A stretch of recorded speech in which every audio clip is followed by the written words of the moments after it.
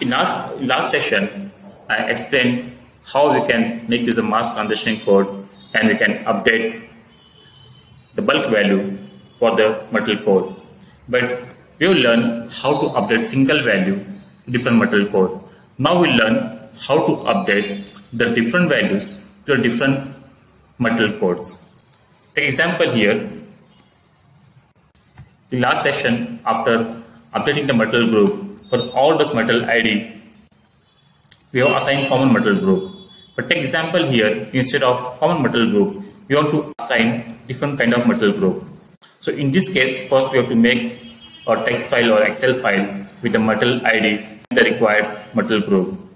As I have created one text file here, you can see I have material ID and different material group. So what we'll learn, we'll see how to update material code with different material group using mass transaction code. I will close this file. Again, go back to transaction code mass. Select the same business object. Execute. Material group. Okay. Here we have to click import data from file. Not required to select this material group. Click on import data from file. So here select our file. I have created a text file here.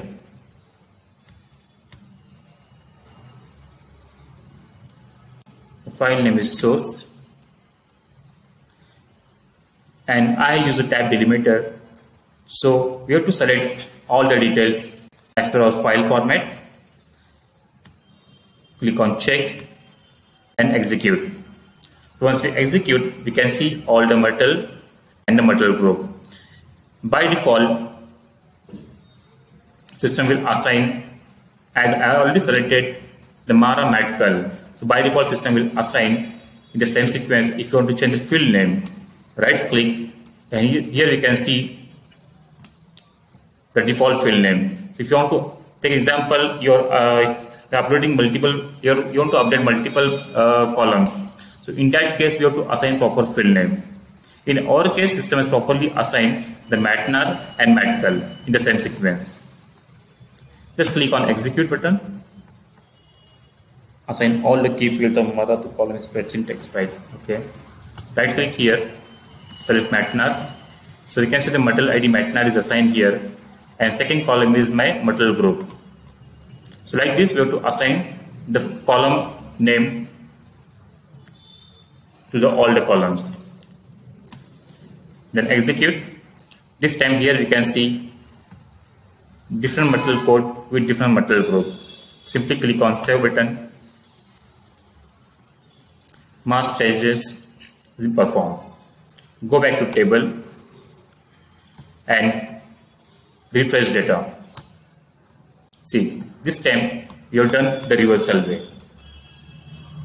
The second case means different material code with different material group. This will be a very common scenario most of the time in product system.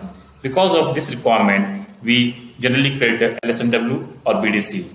But in this session, we will learn how we can update either a common value to all the material groups or a different value to different material types in a very short time using transaction code mass. So in this way, you can make use of mass transaction code. Thank you.